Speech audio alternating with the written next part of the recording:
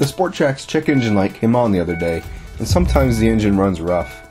This video will go through the diagnostic process I took to resolve this issue.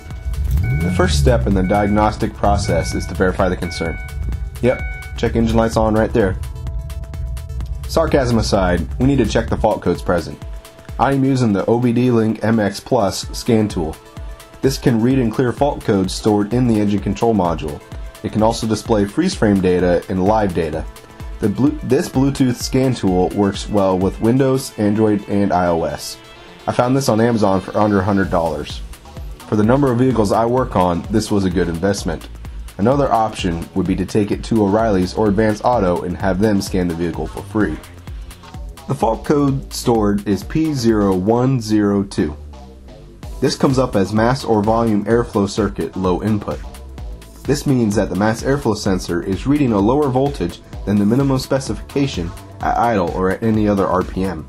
One of the many features of the OBDLink is the ability to look at the PID values, also known as measured values or the live data.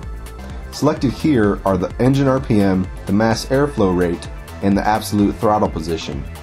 With the engine running, the absolute throttle position does increase when the accelerator pedal is pressed. The mass airflow is staying at 0 no matter the throttle position.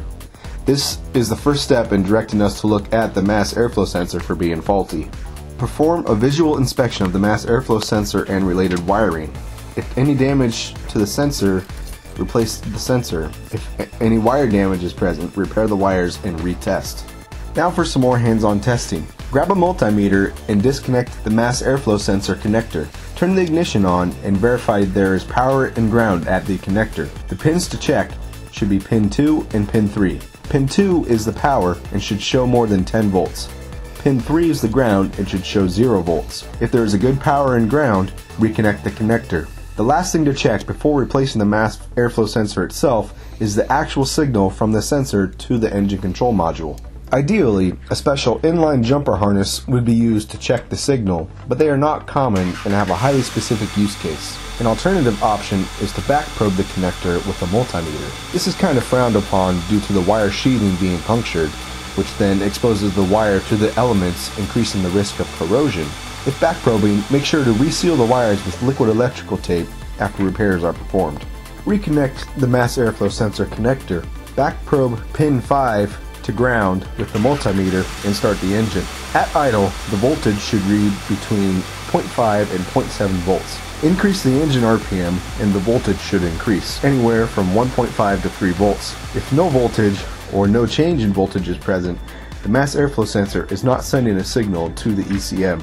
After removing the faulty mass airflow sensor, check to see if any of the hot wires inside the sensor are damaged and broken. These wires change temperature as airflow moves across them. This temperature is turned into a voltage which is then read by the ECM.